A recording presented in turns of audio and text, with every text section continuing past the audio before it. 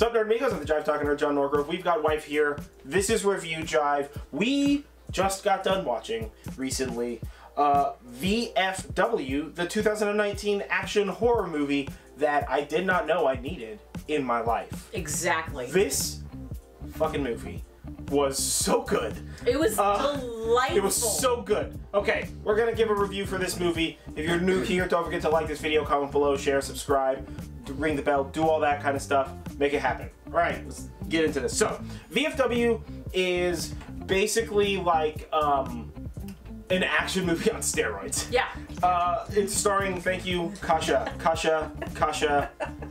So, VFW, I just want to go over the cast. It's Stephen Lang, Martin Coe, Fred Williamson, William Sadler, Sierra McCormick, Dora Madison Burge, and David Patrick Kelly. Okay, these old-timers do such a fantastic job. They really do. They are the funnest people in this. So the movie is basically about, like, there's this VFW bar, which is Veterans of Foreign Wars. So there's like VFW hangout bar, and a bunch of old timers have gotten together. And oh, Norm is in this also. Yeah.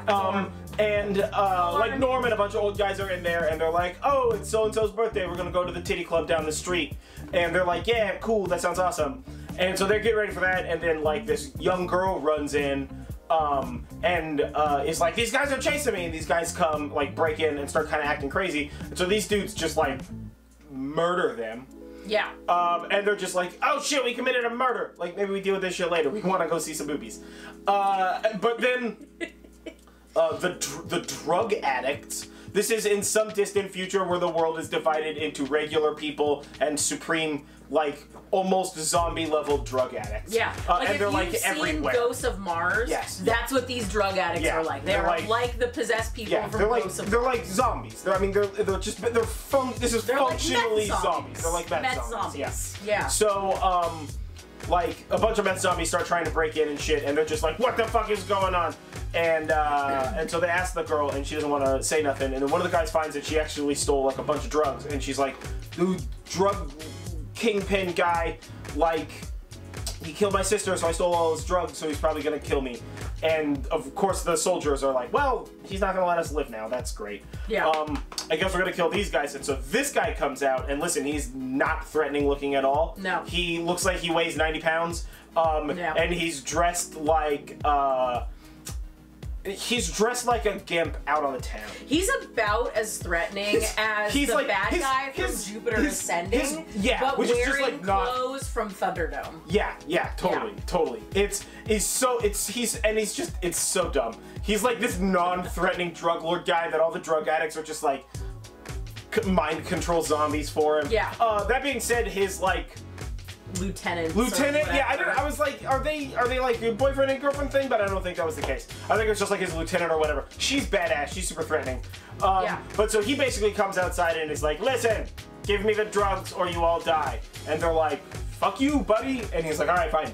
We're gonna send wave after wave of drug zombies at you. So many hench drug zombies. So we get a music montage of old men making improvised weapons, and then wave after wave of zombies. And with each wave, successfully one of these old men dies through a series of like badass grunting and like murder. And these guys are fucking murdering. This movie is super bloody. Yeah. It's super gory, and these guys are just like punching a dude's head in until he's just punching the wall on the other side. Like, it's fucking crazy. Yeah. How it's like very Grindhouse. It's very Grindhouse horror. Yeah. It's awesome. Holy shit, they did such a great job with this, and it's like it's a very visceral movie. Yeah. But so they just like it's sort of like a wave of drug zombies. One old man goes down, and so they get down to the last couple of old men, and finally they kill the bad guy because like he was a 120 pound year old kid. Yeah, but they don't just like, they don't 20-year-old kid. They don't just kill the bad guy. They like missed him. Yeah, they shoot him and then smash him with a car and then like explode him into a fireball. He's like hyper dead. Yeah, misted. And so like the girl and the young soldier who just got back from war and the one old guy make it out alive. you know, to like walk off into the sunset or whatever the heck. Yeah. It's so badass. The ending reminded me a lot of From Dusk Till Dawn. It is. It's a very it's very like the war's over. We're just gonna walk off. Right. Like we haven't solved the problem. We just got ourselves out of the hole that we were in. Yeah. Kind of thing. And but like, there's a bunch of done here. Bunch of great kills in this. Yeah. Right. I think for me the best kill is probably when the young guy soldier finally like gets his hands on the like bear or whatever the hell his name was, and it's just like slamming him into his head into the knee, and it's just knees this guy's head into just like concave. Yeah.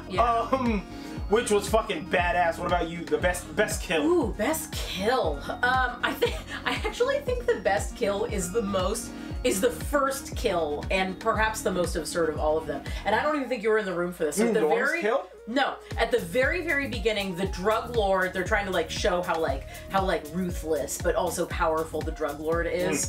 And the girl who escapes later into the VFW, this is that chick's sister. So she's like a druggie, and she's like, "Come on, Mr. Drug Lord, give me my fix, please." And he's like, "If you want to get your fix, you have to jump off this roof of like a movie theater," is what it looks like on the outside, but on the inside it could be apartments, we don't know. And she's like, "But if I jump, I'll die." And he's like, "Well, I guess maybe you won't die if you jump, because then you'll die without your fix, right?" And she's like, "Okay, but if I jump off and live, I still get my fix, right?" And he's like, "Yes." So she jumps off, and she does not live. It's like obviously, right? Like it's like if you've ever seen those videos of people dropping watermelons off of buildings, that's what it was like. Her fall was maybe 40 feet in the air, and she just like watermeloned out in the most absurd ragdoll way. And it really set the tone for the movie. A few things against, but not in a bad way, this movie is that everybody has a blood pressure of like 40 or 50 psi, and everybody has approximately 50 gallons of blood inside of their body. At one point in time, like, this dude is bleeding, and he's just bleeding so much, and you're like, what? How is there so much blood coming out of this guy? One point in time, a dude gets stabbed in the neck, and it's just like, bah! It's just like a quick mist, which is like a crazy amount of pressure. Like, dude, what? No, that's crazy town. So it's a really, like, they must have gone through like 2 truckloads of like blood. No, I feel like a tanker truck they of had blood. to have gone through less, because they basically cut all the fake blood with water, because it was not viscous. It was like thin, watery. Yeah, and also this is a lot of like close Grindhouse cuts. If you're not into Grindhouse movies, you might not be into this. Although, like, I'm just gonna say, if you're into Grindhouse or like Quentin Tarantino or the kind of like schlocky one-liners, because there's a lot of fantastic one-liners. Yeah, a lot of from one-liners. These grizzled old-timers. A lot of old-timers in old-timers face about old-timers stuff. It's fucking great. These guys are like, these guys just. There's a line like at the very beginning when the like the tiny evil guy is just like, he's like, "What does VFW stand for?" And his like girl tells him what it stands for, and he's like, "Good, that means that they know how to die." And because Julie and I both like, look at each other like, "But these are the ones that survived. What are you fucking talking about?" Right? And everybody's just like, "Oh yeah, like that's a," and they sell it like it's a heavy thing that he said, and I'm like, that's dumb. That's not even logical. That's the dumbest shit I've ever heard. But it works, right? Because the movie never really takes itself like reality seriously. It's in-universe excuse for a lot of shit. It's just like a dude being like, they're like, "What if a cop hurt? Like, why aren't the cops gonna be called?" And the guy's like, "Out here, gunshots don't matter." That's it. It's the only time they reference the fact that they like blow shit up. There's like 300 druggies. Oh yeah, that end up getting killed by these guys. This is just the drug area of the city, and I guess police don't go there literally at all because there's a mountain of corpses in this guy's fucking bar. Yeah. And it's just like blood leaking out the windows level. It must be like Judge Dredd future. It must take place it's like Judge Dredd future. Judge Dredd. Exactly. But no, this was a fantastic movie. This was super fun. We had a great time with it. I highly recommend we watch it on Shudder. Yeah, we watched it on Shudder, which was dope.